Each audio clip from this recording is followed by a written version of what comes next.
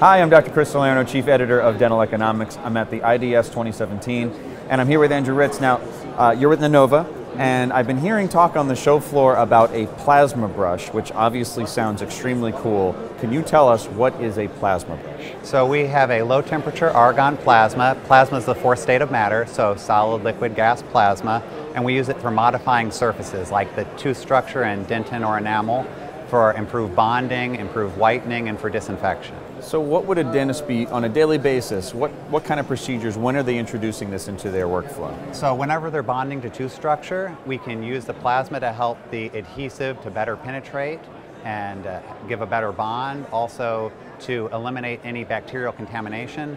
We've also done some studies to show that if there's saliva contamination on the surface, we can do a plasma treatment, rinse away the saliva, and then you can, when you bond to it, it's actually higher than the sample without the plasma treatment, just a control, no Wherever saliva. they're placing the etch and the bond material, so if they're just using that on enamel, perfect, then you would use this on the enamel surfaces first. Correct, or on the dentin surfaces, yeah.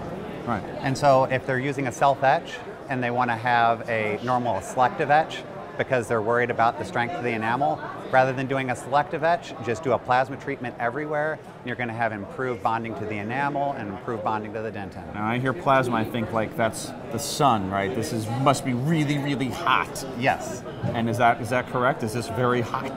So no, it's a low temperature plasma. It's a non-equilibrium plasma is what they call it.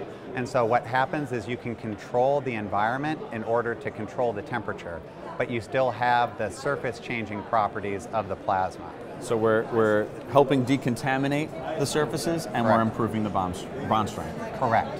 That's very exciting. Thank you very much. Thank you.